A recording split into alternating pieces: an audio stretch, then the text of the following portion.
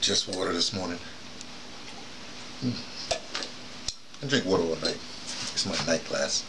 Just keep any dust or whatever. I believe in dust mites. Okay, well, you know, anyway, that's what it is. Look, just real quick, okay? Here it is. It was within arm reach. I'll tell you a little something. Find if I can find in my little thing here. In fact, this is going to be, a little religious, okay? It's for all you, when I say religious, I mean, okay, I'm in Africa, they enamored with this Christian thing here in Africa, I don't know why. But let's do the Christian way, if I could find what I'm looking for. Oh, here it is. It's raining outside right now. Oh, I guess it stopped. You could have heard it. Maybe this is a good time to do this, you know, while it's raining and water and all the rest of that stuff. Because we're going to talk about Moses. Well, we're not actually going to talk about Moses, but, you know, that whole story. You know, the little bitty baby put in the basket, going down the river, and then, you know, some Egyptian, you know, people that's in the palace, they pick him up, you know, and they say, hey, look, cute little baby. They bring him to the palace, and so, you know, because he's an orphan, whatever it is, you know, he grows up in the palace, within royalty. Now, if you know anything about Egypt back then, I'm talking specifically about what's they call it the Book of the Dead, but it's a book of coming forth of day and night, something like that. All you Egyptian scholars, you know, y'all can jump on that, okay? Now, if you grew up in this household or in this palace, then they had a thing called the negative confessions, you know, from that book. And they had, I forget how many, I think like 22 of them. There was a bunch of them. I had some of them translated, see that? Negative confessions, like that, you know. I had some of them translated. So in other words, here I have the original, whatever, the Egyptian, whatever language, and then you see it in color. I have the translation into English. So Moses would have grew up in this household, in this palace hold, whatever they call it, and the royal whoever. And every once in a while, I say every night, but I wasn't there, I don't know. But every once in a while, you know, somebody would come along, and they say nightly, but let's make like it was, I don't know, every 3 days. I like 3 days, every 7 days, once a week. Somebody would come on, and they would ask questions. Just being asking questions like, have you been angry without just cause? What's the question? Have you been angry without just cause? And then you answer, nah, I ain't did that today. I ain't did that last week. I ain't did that last 3 days. Have you terrorized, and then you have to say things like, I have not polluted myself, right? I have not terrorized anyone. You have to make these confessions, you know. I have not stolen grain, you know. So somebody, wait, have you stolen? I have not stolen grain. I have not uttered lies, right? I have not uttered curses. I have made none to weep. I have made none to weep. I like that phrase. Okay. I have not blasphemed. I'm just, you know, I have not attacked any man. Okay, so these are the kind of things, right? So remember, so somebody would ask you, have you attacked anybody? Say, I have not attacked anybody. Now here's the trick. If you know somebody's going to ask you these kind of questions, that when you're about to attack somebody, or you're about to steal from them, or you're about to lie, that it's somewhere in the back of your brain going to say, hey, you know, whoever it is. Let's do modern times. Let's say if these same questions, if your little sister or your cousin, your young cousin, you know, like your 5-year-old, make like they can read a little bit, you know, or their 6-year-old would ask you these questions, then if you know they want to answer questions all the time, then you wouldn't want to lie to like your 7-year-old, you know, nephew. You know, so that's not what you want to do. You know, you probably don't want to lie to your 9-year-old, you know, your younger sister, right? So you would think about that. Well, maybe I shouldn't lie. It's not that you can't lie. It's because you know somebody who you love and respect is going to ask you, have you done anything or negative today? And you got to answer that question. And that puts you in a different frame of mind. Like, say, for instance, if you're Moses, you growing up with this, and then you lead your people to the water's parting, and you go through the Red Sea and all the rest of that stuff, and then you go to the other side, and you go up in the mountain, what's the Sinai, whatever, you go up there, and you get your 3 tablets, with your 5 commandments, or each of them going down, one breaks, and you say, and you go down, and then you end up with just 10 commandments. Not questions, but commandments. So you know what happens with human whatever. If you tell somebody, don't lie, don't you dare lie, what's the human being going to do? They're going to go out and lie. If you ask them, have you lied? They have to think about it. They got to do mental gymnastics there. So it's a different paradigm. Okay, let's call it the commandment way.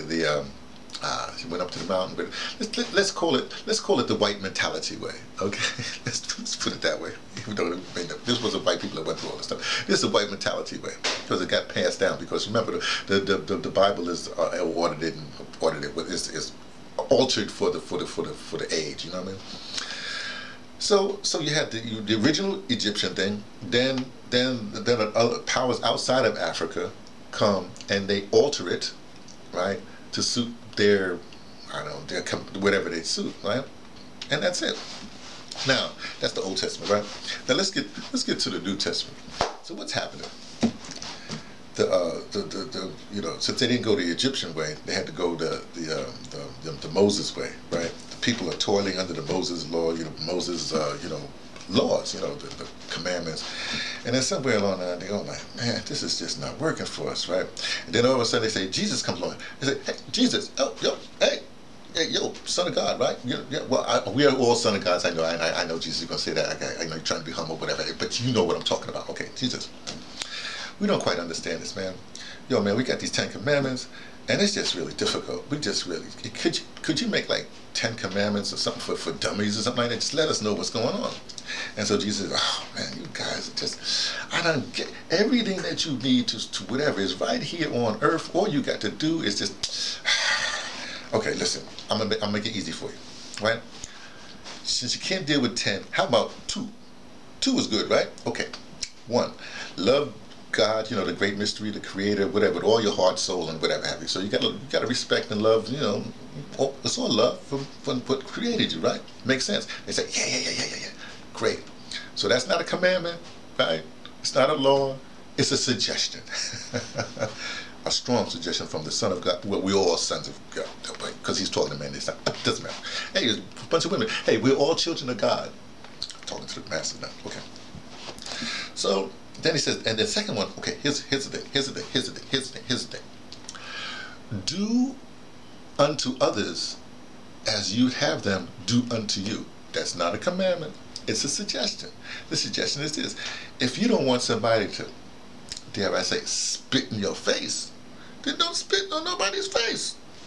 If everybody's doing it, you see how that works, And to me, the update for this would be Mr. Neely Fuller Jr. when he says justice is the guarantee.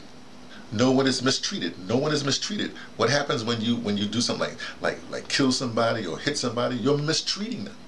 So the first thing about justice, well, it's not a commandment, a suggestion, is the guarantee no one is mistreated. This is the definition of justice. And those who need help gets the most constructive help possible. Okay.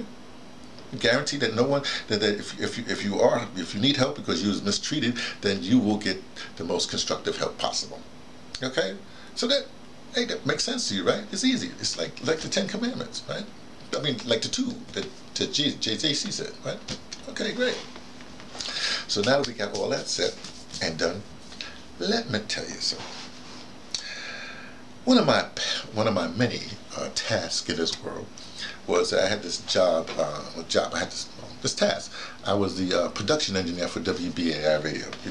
The Pacific Radio. It's a big time radio station in New York. It's a community radio station, a big time thing. Anyway, now one of my tasks is that because I was a production engineer, which means that I had to do a lot of feeds coming in. Feeds coming like say for instance, one of the times was when was that? Ronald Reagan was running against Mondale. Mondale. Mondale this was 84. Okay, this was 84. Now in this thing, it was interesting because there's a thing called a VU meter. You know what I mean? I forgot what voltage, whatever it was, VU meter, right? And you're supposed to sort of keep it at 12 o'clock high. You know, you go too much into the red and it distorts or whatever have you. But if you watch Ronald Reagan, who was trained in radio first, his VU meter was like just humming right there in the middle with that nice, you know, baritone voice. It just humming just like that. You know what I mean? Mondale was all over the place. This is the feed coming up all over the place. So I said, this is interesting. And because of this, and I had been doing radio at that time since this was what 80. What did I say? It was 84. That means I had been doing radio for over 10 years, and I had never really paid attention. But then I started paying attention to my own VU meter, and my own VU meter, same thing, would be like just humming right up there like that. So what I'm saying to you is that when you're distorting or like it goes into people's ear or like that, and you don't have that grandfatherly voice, right? Then what happens? Well, you know, it turns people off from the inside, you know? So I'm suggesting that Mondale lost because Mondale didn't have a good voice or a good whatever. Okay, say I'm wrong, no problem. Let's get him out there. Mondale lost anyway. Ronald Reagan is there. Now here's the thing. This guy, Leonard Sloan, I think it's Leonard Sloan, he wrote this book, this woman-centered book, but it was really, really good. But I asked him because he was being interviewed from one of my producers in the arts, in the arts department. He came by as an author. We did a lot of author interviews, and I was engineer. I forgot why I was there. Anyway, so I was talking to the author, and I said, well, you know, he was a brain surgeon too, and so he says to me, you know, human beings are visual people. You know what I mean? They're not really mental people. They're visual people. That you get arrested. You know, when you get let's put it this way: TV. The problem with TV and stuff like that is because it arrests all your senses. The reason why people like books on tape and podcasts is because, you know, you can drive, you can do everything, you can clean your house and still listen. Okay, so that's why that is. But I'm looking at that, and then I realized Ronald Reagan did something that was very strange to me, because like I said, I was taking all these leads, and then one thing came across that he was in, I think it was Bitburg, Germany, where they have all those Nazi graves. He went there for it seemed like for no particular reason, and had let's call it a photo op at Bitburg, the graves for the Nazi graves, you know. I said, that would make no sense. But then I thought, not right away, but later I thought about, wait a second, that's a photo op. And where's this photo going to? That photo exists someplace. And so all your white supremacists, you know, people who follow that system of Anglo-racist white supremacy, they looked at that and they say, our guy, he's telling us it's all right to elevate the Nazis or whatever have you. No, he didn't say that in so many words, but that's the picture. So when you see, well, now with Trump, it's worse. I'm not really down on Trump because Trump is just doing what he's doing. He's a logical extension of whatever is going on. But when he doesn't correct things, it's wrong. But he's not presidential. When his photo ops, his verbal ops, his verbiage is always like, you know, this Anglo-racist white supremacist system propping up thing, then that's what people get. So there's the problem. The problem is not what people read, but what people hear and the visuals. That's the problem. So I'm very interested in this kind of the presidential field right now. I'm jumping to something else. Because some of the people, like say for instance, you listen to a Marianne Williamson, you listen to a Tulsi Gabbard, I'm naming females out, but you listen to Andrew Yang, you know what I mean? They're very sort of calm, you know what I mean?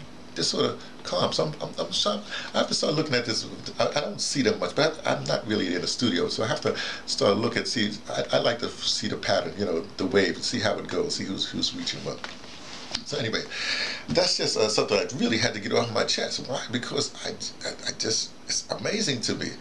Like, why do we go for commandments when we should have our own internal fortitude, our internal thing? I mean, Amos Wilson was saying that back in ancient, you know, this sometimes is why you do study history, you know, African civilizations. It's like they didn't have any police or whatever have you, because everybody knew Sure, this world was smaller, but the whole region knew what was right and what was wrong. You was principled, and that's what carried your society along. Our society we live in right now, can never go because it's still is jagged and people are it's fighting. So it's not a simple thing. And when you lay down laws, when you say you're going to lay down a law, what happens? Laws can be subverted. Laws can be gamed. Systems can be gamed. As soon as you write it down, and say, "Oh, it's written down. Let me," and then you write something else to undo that, and then it's all in that. It's not in the spirit.